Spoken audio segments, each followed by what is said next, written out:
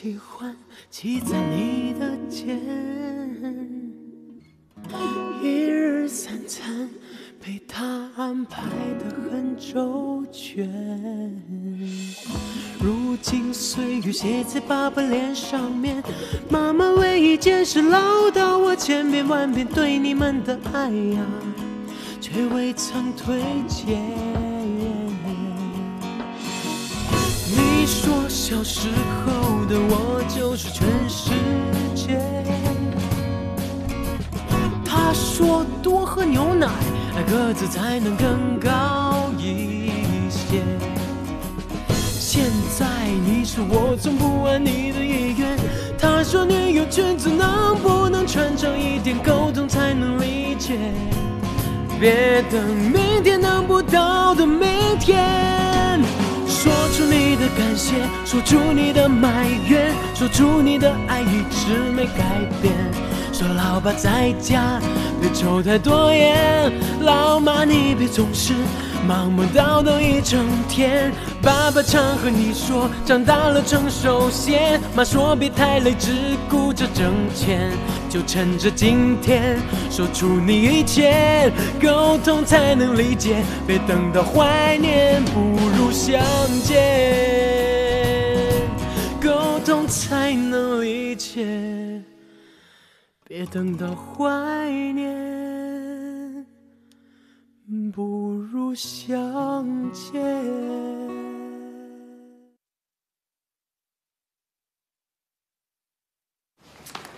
帮我打理生意啊？正好出来找工作，就逛到你这儿了，进来看看。怎么样，工作找的？哎，这年头工作哪那么好找啊？哎，你跟老邓怎么样了？我和老邓，我们准备离婚了。他要跟你离啊？不是，是我要跟他离。为什么呀？我想成全他和白小欧。你想成全他和白小欧？你脑子没事儿吧？你这不是助长了小三儿的嚣张气焰呢吗？我不同意。哎，有没有听说过强扭的瓜不甜啊？我爱邓家齐，我就不想看见他成天不高兴。再说了，白小欧都能为他做出这么大的牺牲，我也能。哎呦，我现在觉得你特可怜，也特伟大，真的。我该是表扬你呢，还是该骂你一遍呢？你就当什么都不知道，行吧？我已经知道了。还有，千万不要告诉苗知喻。为什么呀？因为我们现在还不打算离。现在离，两家老人肯定闹得厉害。我们想过一阵儿，等老人家气儿都消了，再提出和平离婚。菲儿，我觉得咱俩，我跟你已经有代沟了，你知道吗？我完全不能理解这怎么回事，不能理解。行，我不掺和了这事儿，你们想怎么着就怎么，想怎么样就怎么样，我不管了，行吗？我也保证，我肯定不会告诉苗知喻，行吗？就这样。可我真的不明白你怎么想的呀？行了。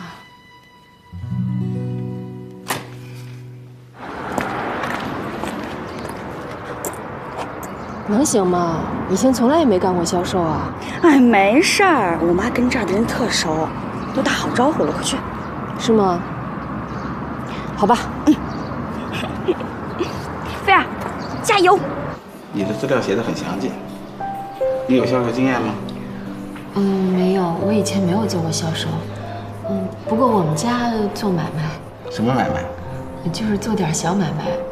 我妈妈做，我平常我也帮她。小买卖更不容易啊。是。这样吧，我们这边没有什么意见，看你什么时候能来上班。啊，那行。不过我想跟我家里人先商量一下。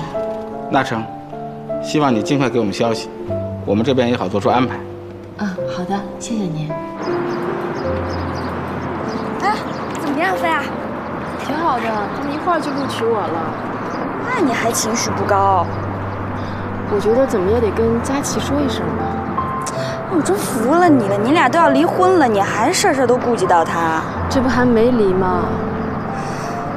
你呀，那行吧，你考虑考虑，行就行，就不行就不行，别为难。知道，谢谢你了啊。走吧。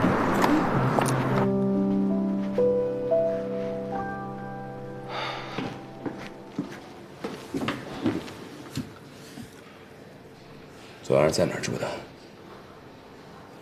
你管得着吗？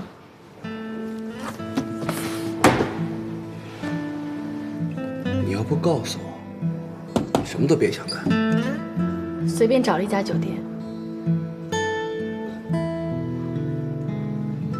你怎么想起来封闭写作了？我实在不想在家里再给我爸妈演戏了。演什么戏啊？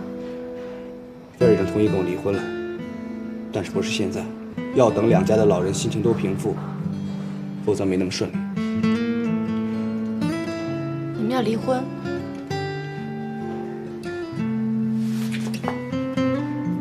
佳琪，我本意不是要拆散你们的。可是你确实起到了这个效果。不然你约菲儿出来，我跟她解释解释，我真的不是故意的，我就是心里不痛快。你不用太介意的，其实你根本就不是我跟菲儿离婚的主要原因。我一早就打算要折腾菲儿，想让她跟着我离婚。可这性格实在太好了，我真的不忍心，所以才拖到现在嘛。你这么善良，你发狠，谁会害怕呀？至少我不怕。好了，当我正准备妥协的时候，你回来了，这么一折腾，菲儿就跟我提出离婚，也算让我松住了一口气啊。离婚以后，你打算怎么样？我还没想好呢。什么？哎，咱们可以先把咱们的剧做好啊。啊，对。最近一段时间大家都太不冷静了，正好冷静冷静，理智一下。就算你离婚了，你也得不到你想要的东西。你爸、你妈会给你找别人，他们会想尽办法的把你控制在身边。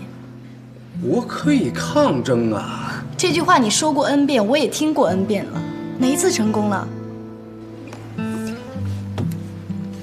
我？你斗不过你爸妈的，青春期撞上更年期，根本就是王见王，死期。哎呦，那照你这么说，我离婚也没用啊。当然没用。那你说我该怎么办？那是你的事情，我也不知道。哎，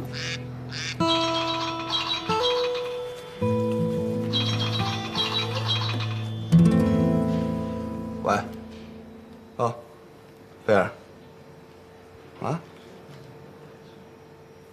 我跟小欧现在在一起啊？真的啊？好吧。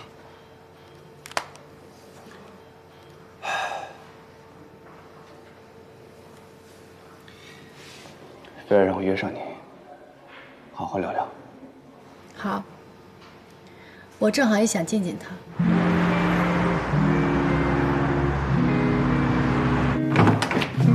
啊，哎爸，啊对，我李叔那儿我看了，我觉得挺好的，我想加盟。啊，我现在去看看店铺去，回看了我那个把照片给你发过去吧。哎呀，放心吧，知道。约。喂，哎，小蕊，你在哪儿？哦，蓝色港湾是吧？行，这就过来啊。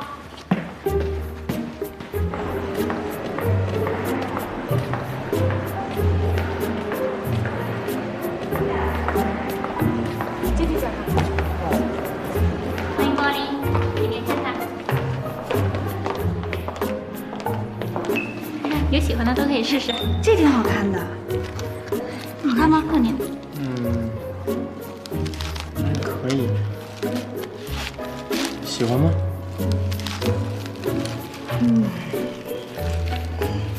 太贵了。喜欢吧？我先把这包起来。好的。哎，不用，我还不喜欢。咱再看看，不着急。刚才不说你喜欢吗？我说我不喜欢，就是不喜欢了。再看看别的。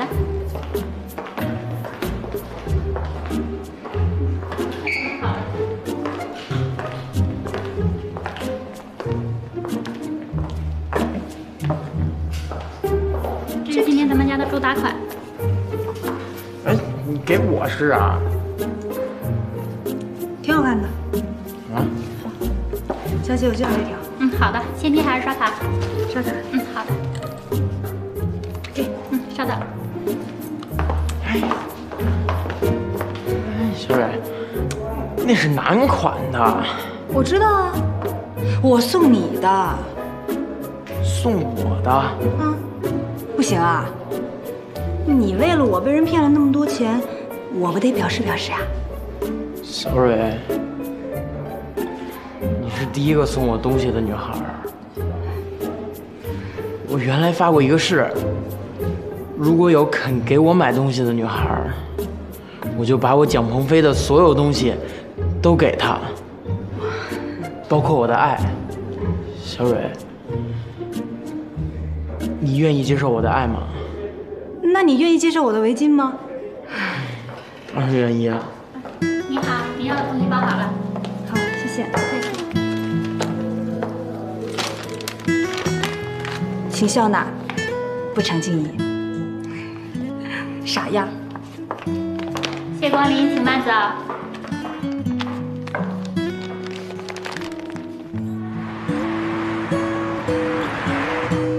佳琪，我想跟小欧单独谈谈，可以吗？要单独啊？正好，我也要跟菲儿聊一聊，你先出去吧。那行，那我先出去。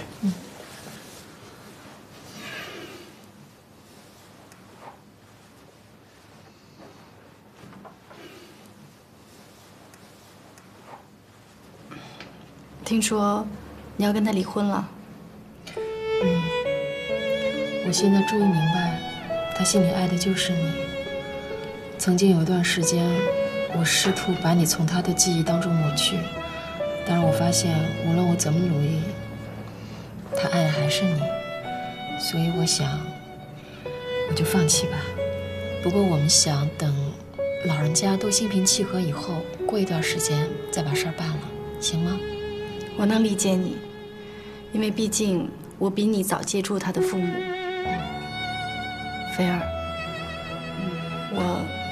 我真的无心伤害你，但是就像你说的，我也爱佳琪。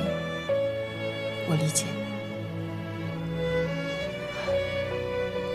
菲儿，如果我们中间没有夹着这个男人，我们会成为朋友吗？也许吧。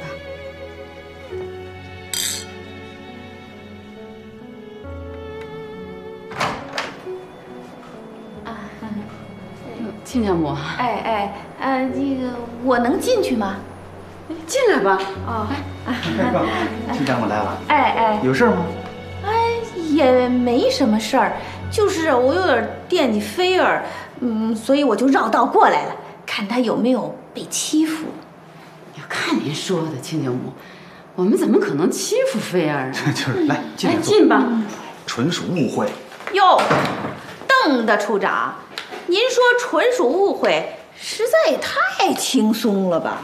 哎呦呵，你看昨天吧，昨天吵成那样，差点都动手打起来了。哎，要不是菲儿啊，这脾气好啊，我看还不定怎么着呢。哎呀，亲家母，咱们其实都是为了孩子好，可人家孩子自己都好了，咱们就别跟着瞎计较了。啊？什么？他们好了？和好了，和好如初了。哎呦，我怎么就那么不信呢？不会是邓家齐那臭小子又耍什么两面派吧？哎，亲家母，您要这么说，我可就不高兴了。干嘛这么说我儿子呀？反正我就是不信。俗话说得好，耳听为虚，眼见为实。我只要看见他们俩好了，那我才能相信，对不对？我就在这儿等了。那行，您在这儿等吧，咱们一块儿等孩子回来吃饭，行吧？行。你俩没什么事吧？有什么事儿啊？难道为你打一架？值吗你？绝对不值。嘿，我就出去这么一会儿，你俩倒成一条阵线的了。我告诉你们，我永远不会原谅你们俩的。但是呢，现在木已成舟，我就是气死也没用了。菲儿，我知道你不会原谅我的，但是我不会觉得内疚，我也不会觉得是我拆散了你的家庭，因为我跟佳琪是在你之前认识的。所以嘛，这事儿要怪只能就是他。老天捉弄人。菲儿，我想到陆总给我的别墅里边去写点东西。你这就要跑了？我在家里实在待不住了，太别扭了。你以为我想待啊？要不你说我跟你一块儿去得了，我到王心颖那儿去凑合几天。啊，我求求你了，你出去躲清闲了，别把我一人搁家里受罪啊！好吧，好吧，啊，提前跟影子打好招呼啊。嗯，我知道。吃吧，吃吧。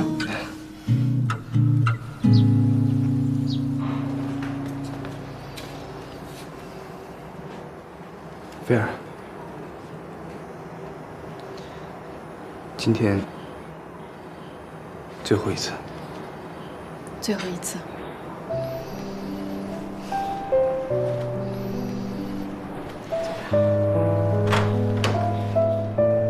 爸妈，我们回来了。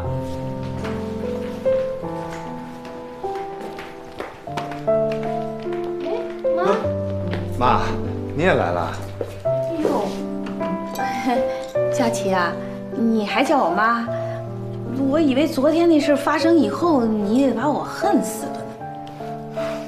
妈，昨天是我不对，您大人不计小人过，别跟我一般见识。哎呦，你这么说，妈心里也挺高兴的。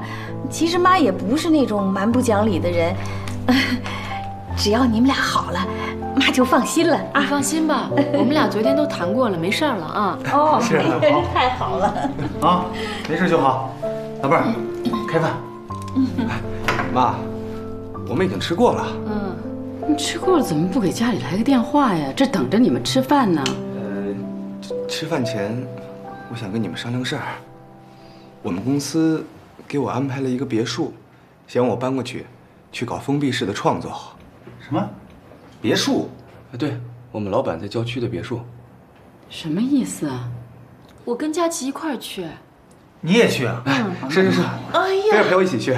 那可就太好了。菲儿要去啊，我就放心了。要不然我还以为佳琪她是不是躲着咱们啊？好事情。那个，这孩子结婚以来就一直在家里闷着。出去好，到郊外散散心，就当是度蜜月，好不好？哎呀，那您批准了？工作上的时候，我什么时候管过你？菲儿，借这个机会，好好跟佳琪聊聊，玩几天啊。那我们先回屋了。你回去了。好。进家门，咱们吃饭。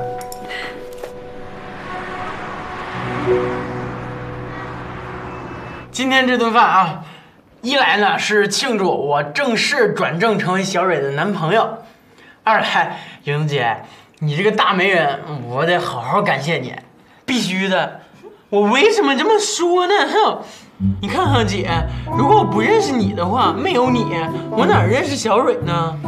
没有你，我就没有跟小蕊的今天。真的姐，我特别的感谢你，我就是感谢你全家，我感谢你8辈祖宗，我做鬼也不会忘记你的，莹姐，我真的。鸭蛋儿，能整点新鲜的不？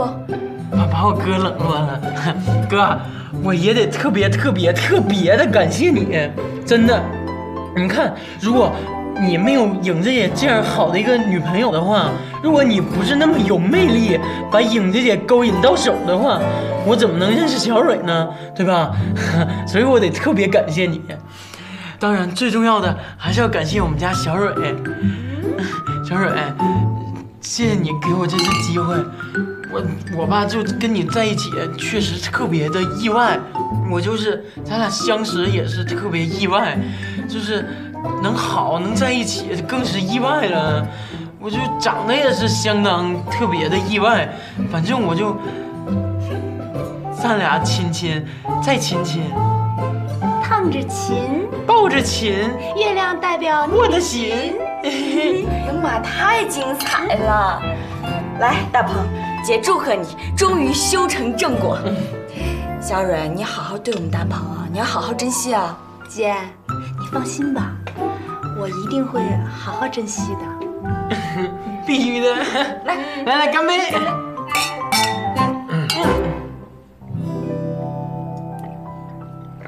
哎呀，来，咱们别绷着了，快开饭了，动快点吧，哥。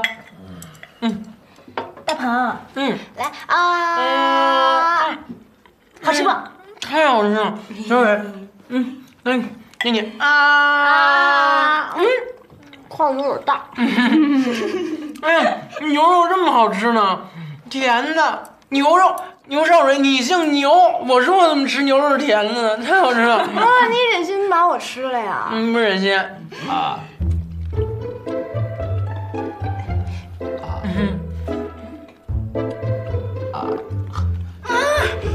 来，宝贝儿，来啊！哎呀，你看他俩，啊，不是个这吧？啥情况？怎么了？呀，莹姐，呛着了。什么呛着？噎着了？啊，对，噎着了。哎，有醋吗？喝点醋。这有果醋，来，咱们先喝点果醋。你咋不去买彩票呢？你吃一口噎成这样。先喝点果醋。哎呀，有陈醋吗？陈醋。哦，对，陈醋。服务员，来瓶陈醋。也1桶。哦，1桶啊，1桶陈醋。那1坛子。1坛子陈醋。我说的是1缸。1缸啊？那是大酱。哎呀，哥，我说你也太善变了，一会儿1瓶子，一会儿1缸呢。我说你要1缸，你洗澡干啥？没事，哥。那啥，我说说这桌上有鱼吗？哦，对，还没有鱼。哥，你先上鱼对吧？服务员，把那鱼给我吹一下，快点上。哥，我给你吹了，别着急。妈，真讨厌，做那么慢，我哥等着吃呢。哥，我给你吹了，别急哈，乖。没鱼哪来的刺儿啊？别着急，一会儿刺儿就来了。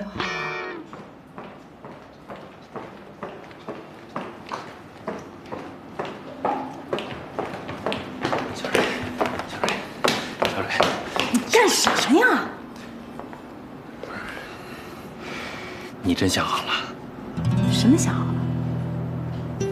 你跟蒋公子，他这人极其不靠谱。他不是你兄弟吗？你怎么这么说他呀？对，就因为他是我兄弟，我了解他，我才这么跟你说的。这一开始是谁说蒋公子人特别好，让我好好珍惜的？不是你吗？你现在又说他不靠谱，那你俩谁不靠谱啊？我说这话完全是为你负责。用不着，咱俩什么关系啊？别自作多情了，你责任心是不是太多了？为该负责的人去负责吧。我要去洗手间。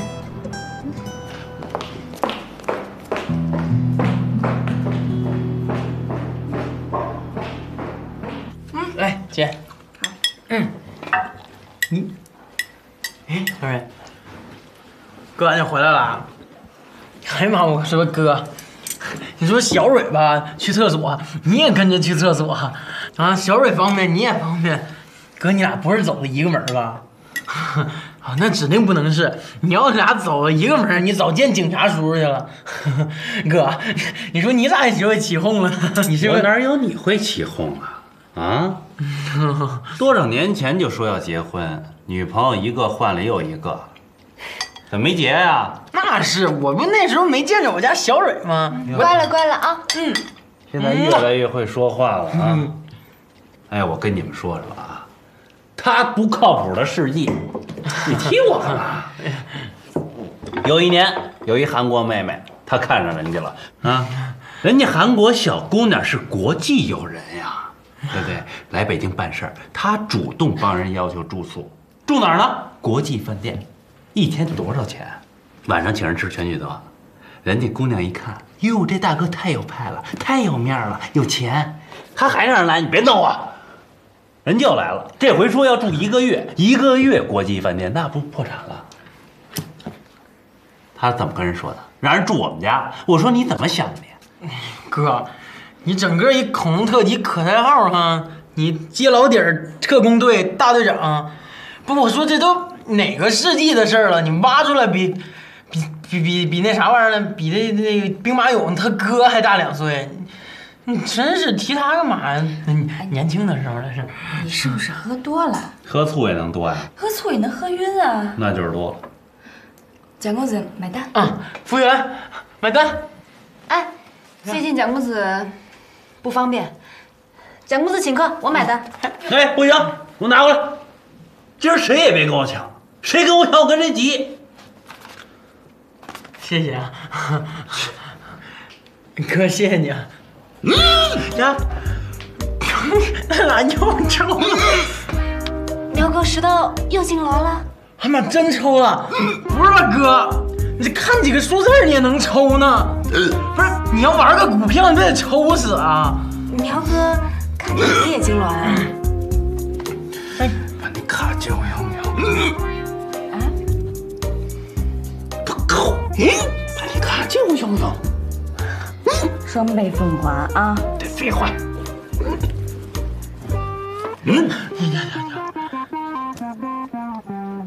哎呀，这！哎呀，我的去！你又打我！这样，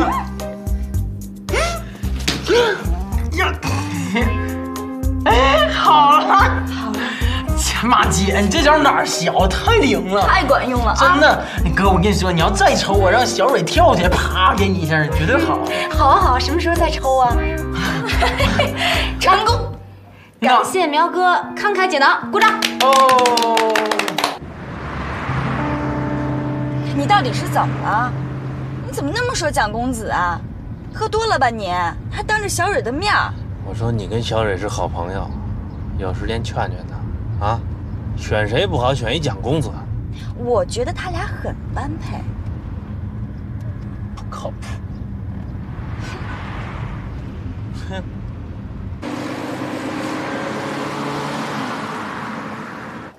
哎呦，妈！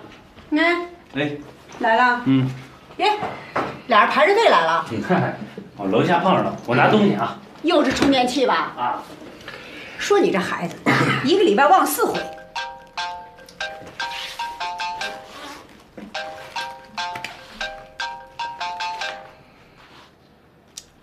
怎么不接啊？啊，就是那个经理，小狗怀孕了，让我可能去医院。那小狗又怀孕了？对。哎，下回你跟他说一下，再怀孕的时候能不能给我一个？你看我整天在家跑一小狗多好玩。好，我跟他说啊。接嘛，就跟他说小狗的事儿。哟，我熬着汤呢，赶紧接啊！跟他说那狗的事儿啊。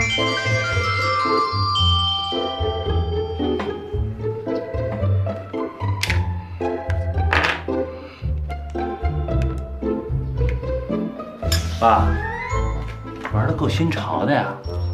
什么？啊，还会拔电池呢！这关机它就是关机，拔电池呢可就是不在夫缺啊，有各种解释的可能。是吗？我还真不懂这个。别骗我妈啊！怎么会呢？瞎说什么呀？我走了。哎，妈，我走了。哎，又不吃饭了？嘿，这孩子，来无影去无踪，整个一个孙悟空。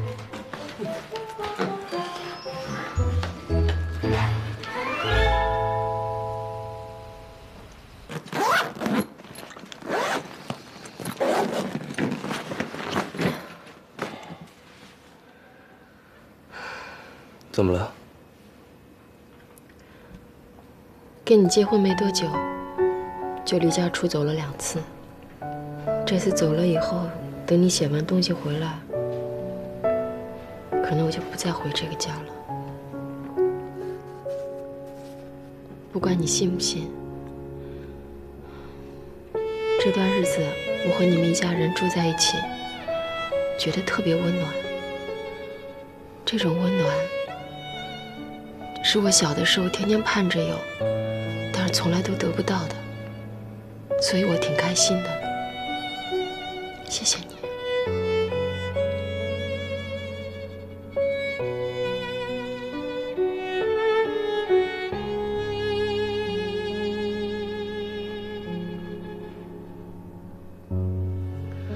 行了，明天还要早起，睡吧。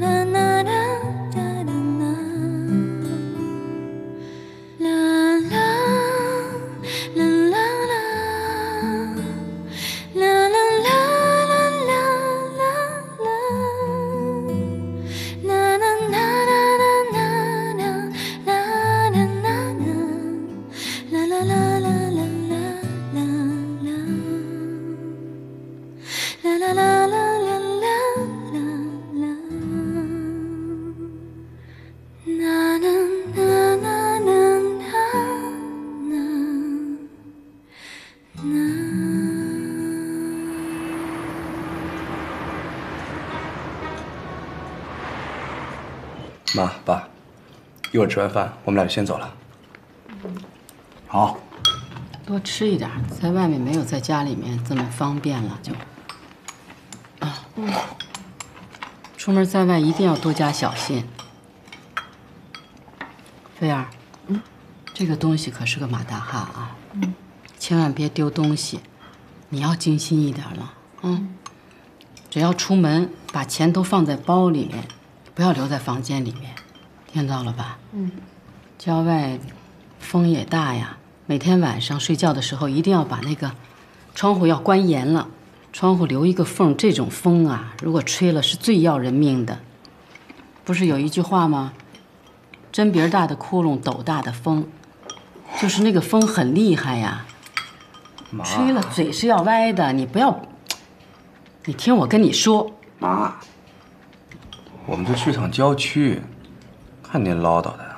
我知道你去郊区，你去哪儿我也不放心。你只要离开我，我就担心。行了，你们要想吃什么，就给我打电话，我给你们送过去也行。你说。行了，爸爸呢也得嘱咐两句，啊，你们呢工作归工作，玩归玩，但是得带个任务，你得早点给我们添个孙子，是不是？是不是这意思？行了，别跟孩子说这个。啊，来，我们知道。哎，知道就好啊。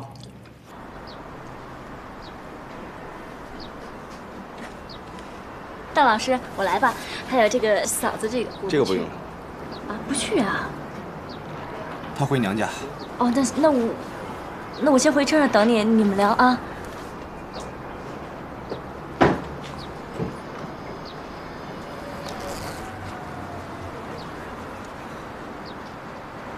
我先走了。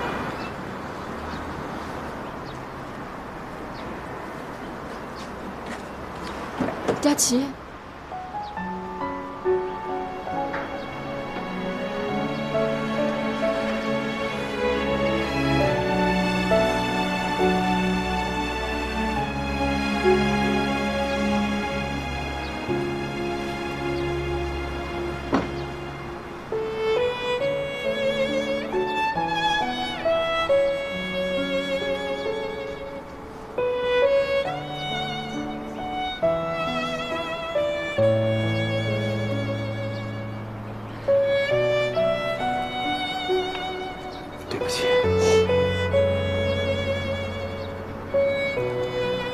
气。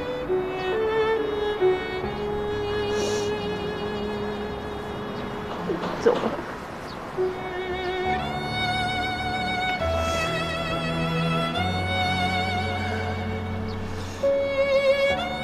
我走了。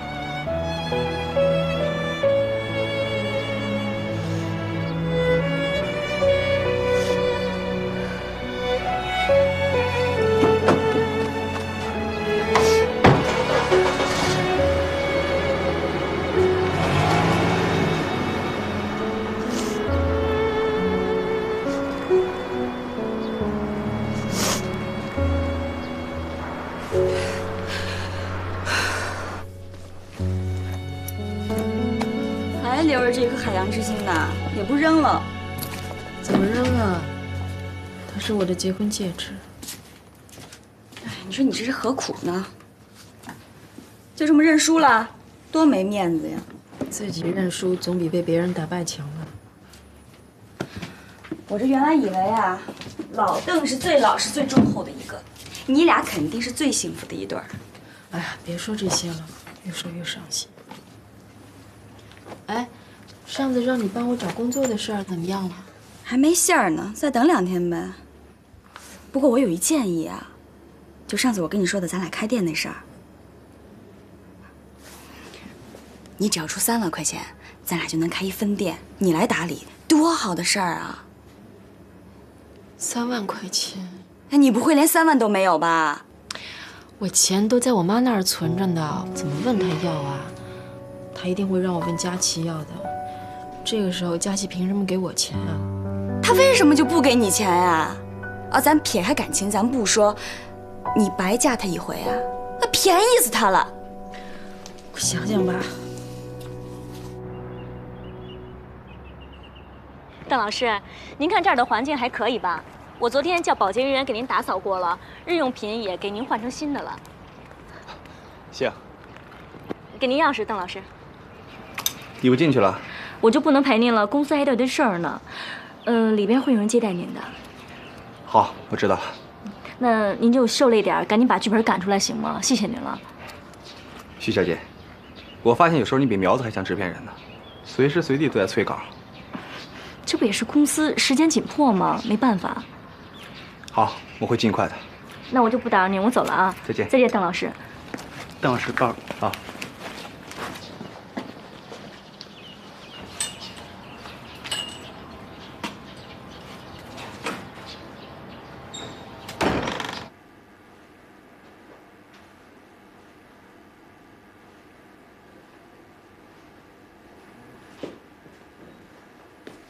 有人吗？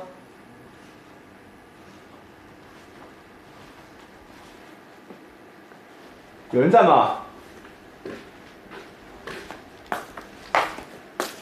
路上没堵车啊？怎么是你啊？看到我很惊讶。许杰说的公司的接待人员，就是你？难道我不算这戏的工作人员吗？秀，你又在想什么呢？没什么，我现在没有地方住，住酒店花销又太大了。陆总让我住过来，一是可以监督你，二呢，可以在你没有灵感的时候帮帮你，一举两得。啊，我住这间，这边，还有这边，客厅全都归你。好了，别傻站着了，快去收拾东西。收拾完东西，准备进入工作状态。去啊！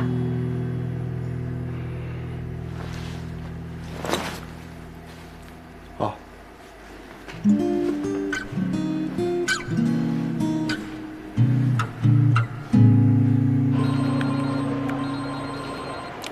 哎，妈。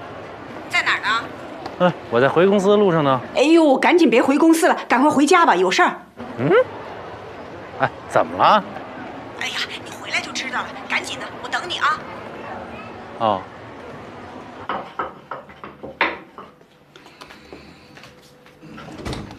妈。哎，苗子，你来了。啊，我。哎，就这一坨，看见吗？啊。怎么？大白天的喝成这样，是没见过酒啊，还是什么？哎，你说你喝了酒到单位去闹啊，到单位去啊，你回家来算干什么呢？哎，刚才我从门那把他弄到这儿来，哎呦，神经病都弄出来了。哎，他准藏私房钱，否则哪有钱喝酒啊？还喝成这样。妈，他人缘这么好，肯定人家请他吃饭来着，什么？不喝酒，喝成这样，赶紧给他倒点醋去。这不在这儿呢吗？哦，行。哎，爸，来起来喝点醋。爸，滚蛋！哎嘿，讨厌！这吓死谁呀？这是，你喝不喝啊？厉害了啊，很阳刚。爸，这喝点醋。爸，我这讨厌！讨厌！您这是怎么了？哎，怎么就怎么了？哎，苗俊杰，我告诉你啊，你以后喝酒呢。妈，您是不是又跟他吵架了？我啊，没有啊，哎，还真没有。最近，哎呦，说起吵架这个事儿，苗子，哎，你说吵架吧，必须两个人呛起来，你来我往，飞沙走石，刀光剑影，那才有意思呀。他最近我不管怎么骂他，他一声不吭，哎，太不讲职业道德了，不配合，一点不配合，不好玩，一点不好玩。